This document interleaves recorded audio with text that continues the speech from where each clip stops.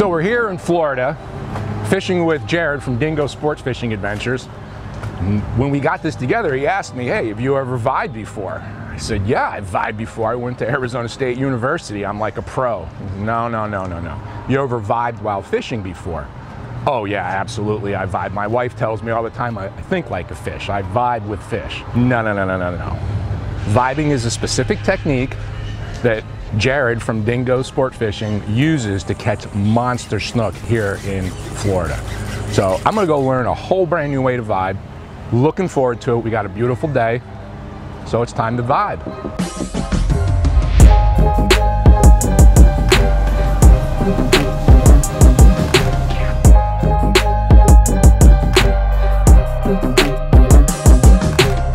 So guys, it's time to learn how to do this vibe. We're going to be fishing the Nomad Vertrex Max 110. We're looking for some snook, maybe some tarpon, and I'm looking to learn a new technique. I'm learning the vibe. So hopefully Jared here is going to help me out and catch me a big fish. So we cast her. I've closed the bail right on. I'm letting it fall. Yep.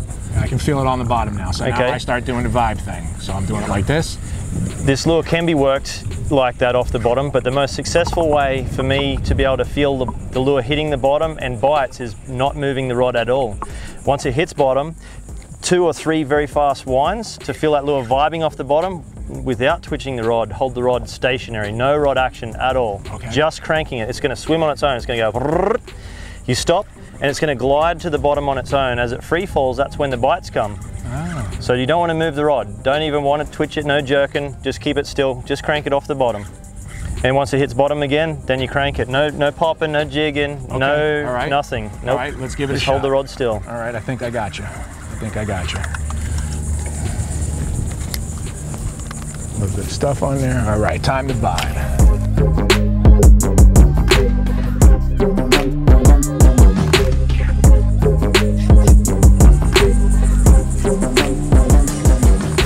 Beat. That's a freaking beauty, mate. Oh my God, it is. That's a monster.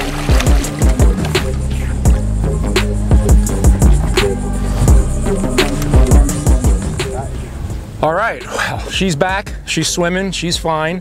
It's about a 42-inch snook. Lessons learned. You definitely want to listen to your guide. Jared from Dingo Sport Fishing dialed me in, and he taught me that vibe. And that vibe is for real. It's way better than Arizona State University's vibe.